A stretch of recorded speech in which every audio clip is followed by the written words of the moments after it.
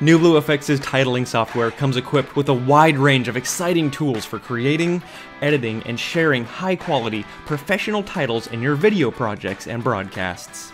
In addition to an extensive library of designs for every occasion, the Title Designer gives you the ability to make your own 3D animated titles from scratch quickly and easily and save them for use in future projects.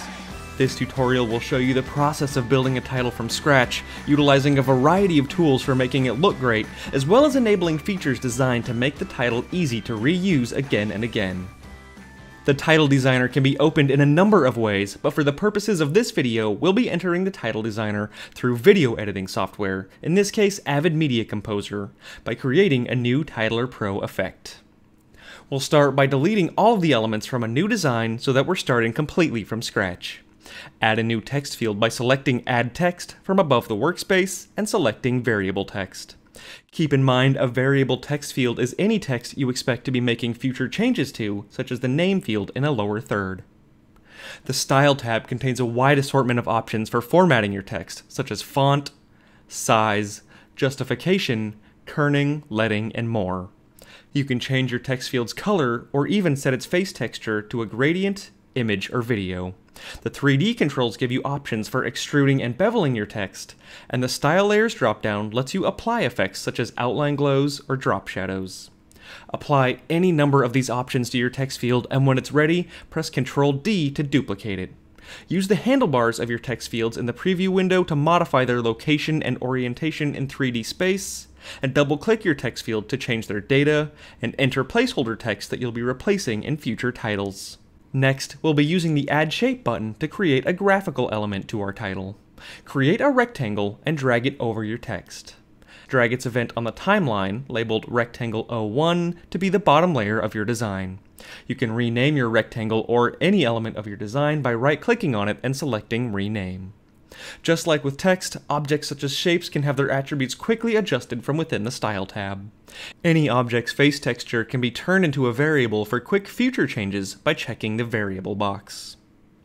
In addition to adjusting your objects in the Workspace and the Style tab, the Global tab comes with options to adjust its attributes numerically, as well as rounding its edges using the Radius slider or skewing its sides. Additionally, you can use the object following options to resize your graphics to match text fields as they change in length. For example, select Scale as your type, and your main title text under Follow, and your shape will scale itself to match whatever text you insert into your main text field.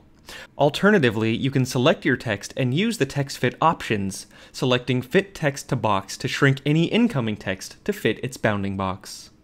Finish adding as many graphical elements as you need to make your design look perfect, and all that's left is to add animations. First, you'll want to set the duration of the timeline in the titler field.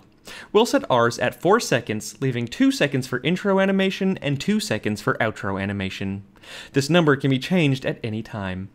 After our timeline has been expanded, zoom out using the controls at the bottom and drag each object's handlebars to match the timeline's new length. Next, expand the library and select Transitions, Animations from the dropdown. Open any folder by double-clicking and mouse over any transition with an object selected to see it previewed in the workspace. Apply any transition as an intro by dragging it onto the beginning of an object on the timeline, or as an outro by dragging it onto the end of an object on the timeline. Apply the same process to every object in your title, applying animations and adjusting lengths and durations until it looks just right. Next, drag your title's pause point until it lands after your intro animations and before your outro animations. The pause point is the frame that will be held when your title's duration is expanded in your editing software, so it's important that it doesn't overlap with any transition animations. Since we ended up with some unused space on our timeline, we'll enter a shorter duration, just under 3 seconds, in the titler field. With your animations complete, your title design is ready to go. You can save your design in a number of ways. In the File menu, you'll see options for saving your project as a NewBlue title file, saving it directly to the design library, or even exporting your title as an image, movie, or a package zip file, which will bundle all of your title's assets into a single package for quick sharing across multiple machines.